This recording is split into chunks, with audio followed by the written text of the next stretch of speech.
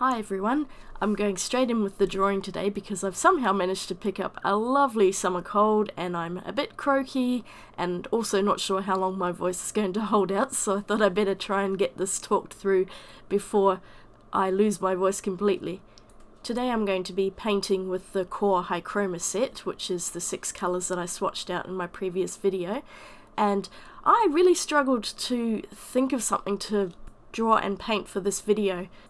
The magpie painting that I did for the earth colours came to me straight away, but just sometimes I find I'll just have a complete mental block and you just really have to work through it, so I explored the internet looking around for some inspiration and I finally found a picture which I thought might work quite well for these colours, and I've posted a link to the reference photo that I used and you can find that linked in the description below.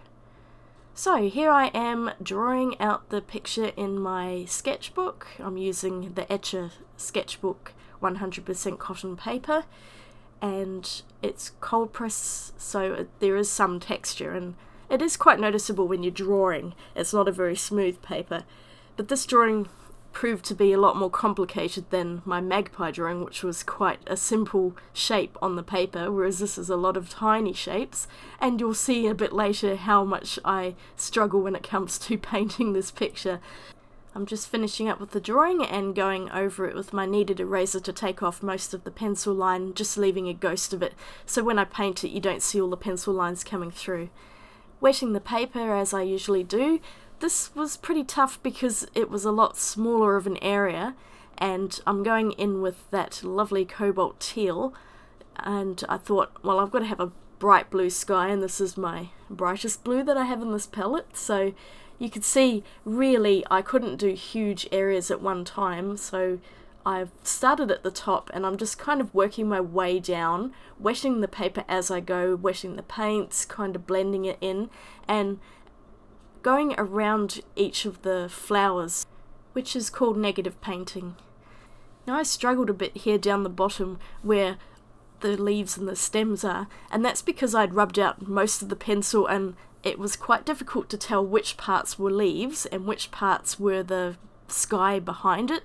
So you'll see me actually paint a few areas which I wasn't supposed to paint, and also I've left other areas which are sky blank. And I had to go back a few times once I could see the picture better and put those extra pieces in. Now, after letting the background dry, I'm going in with the leaves. I'm using the green gold here, which was a little bit too yellow for my liking, so I added a little bit of cobalt teal in to try and make it a bit greener. And I found with this palette that while the colours are really bright, they're also mostly light colours, so it was quite difficult to get a transition from dark to light to get that really strong value. So that was a real challenge with the set that I found. Obviously the dioxys in purple you can get that, but with the green gold and the quinacridone gold you couldn't get that quite as much. So this is quite a pastel piece in the end, and I don't think I got quite the values that I wanted to achieve, but I did the best that I could with the colours that I had. And as you can see, I'm going through all of these stems and leaves, painting them in. This was quite a fiddly job and probably took me the most time in the whole painting. As you can see, I'm just going through with different shades here, adding a bit of paint and then kind of diluting it out to try and get a bit of difference in value.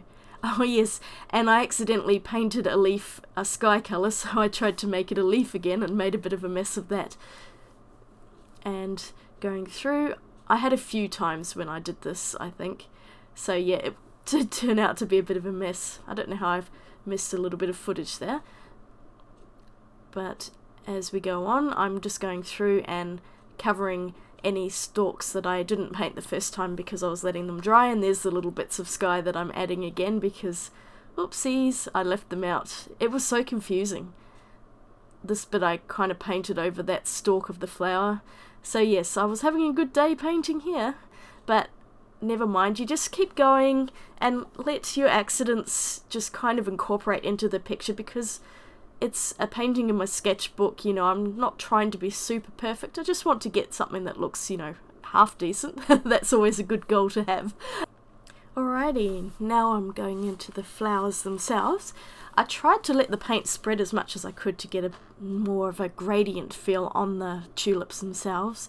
I will go over them again a bit later to get more definition in the petals, but for now I'm just getting that base colour in, letting the paint spread on the wet paper. That was pretty fun to do. And they are lovely and bright. I really enjoyed the magenta. I'm going back with a bit of gold. I tried to make this one a bit more yellow by using less gold, but it just wasn't working, and I was kind of wishing that I had a brighter yellow in this set to use, but such is the nature of this challenge that I can only use the 6 colours provided. I mixed this one with a bit of magenta as well as the orange and the gold, and then I decided I wanted to try mixing the dioxazine purple with some of that cobalt teal to see if I could get more of a stronger blue, purplier blue, I don't know, but it didn't turn out too badly. In the end I just put more cobalt teal on it, and then I did another teal one and decided it was just too close to the sky, so I added in magenta over the top, and it ended up looking almost exactly the same as the one below it. So I put in a bit of strong dioxazine purple and some strong cobalt teal just to make it a bit more interesting. That flower at the back, I just decided to use pure dioxazine purple, and you could see it really running on the paper, leaving tendrils. I left it a little bit just to give it a bit of interest. Now this one was actually supposed to be a leaf, but I painted it as a flower. Oops! Well, there's no going back now, so onward we go. If you look at the reference image, you'll see that I wasn't exactly following their colour scheme to the T, because a lot of them they had were white flowers, and I wanted to paint all of my flowers. So really I didn't have that much of a plan as to which flower was going to be which colour. I just started and let my instincts do the work for me. I just went along and tried to pick colours that contrasted with each other nicely. Here's me trying once again to make blue out of the cobalt teal and the dioxazine purple. I think that one wasn't too bad. It was almost like a cobalt blue. And then I picked another orange, just because I quite liked the warm colour. And with this last one, I really tried to just let that magenta run, because I just thought that would look really cool, and I left it as is. Oh, and I had one more flower here, that's right, of course. I went in again with the gold. I maybe used that colour scheme a bit too often, but I was fairly limited in my choice of colours here. And this is where I'm going back and trying to add in more petal definition, because the paints had dried and they do go quite flat, and it wasn't very exciting. So I went through and just tried to make each flower look a bit more like a tulip and less like a amorphous blob. Yes, adding just a bit more shadow and value as much as I possibly could.